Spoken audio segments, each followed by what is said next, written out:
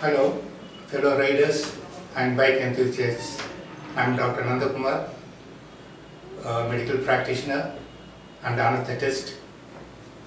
My heart and soul is into biking and doing long distance riding.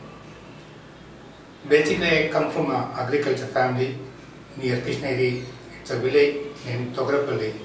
It was formerly in Dharmakuri district. Now it has merged into Krishnagiri district. My PUC in St. Joseph's College Trichy and my pre-professional in St. Joseph's College, and I joined Stanley in 1959. Say I started learning bike in 1965. That was a matchless 350cc. It was a 1942 model. So I learned biking at Coimbatore actually in 1965. That bike I had it with me for 1 year during my house surgery in 1966 in Stanley. And my first bike which I bought was, it's a Bullet, Royal Enfield Bullet in 1966. At that time, the cost of Bullet was, what I paid was 5,500 rupees. So you just can't compare the price of 1965 Bullet to what it is today. By bike, once I bought my bike in 66, I've been traveling by Chennai to Krishnagiri from 1966 to 69. I came back to Krishnagiri. During those 4-5 years, I've been riding from Chennai to Krishnagiri only by bike. At that time, the petrol used to cost me around 65 paise per liter. So, paying around 10 to 12 rupees, I can actually fill my Bullet tank, which is around 12 liters. You can't compare the price now. For 65 paise, I don't think you even get a drop of petrol now.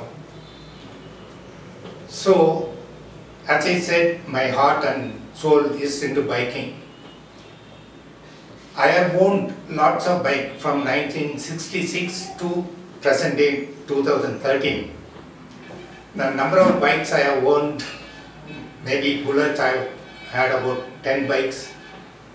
And my first foreign vehicle was a Triumph Thunderbird 600cc.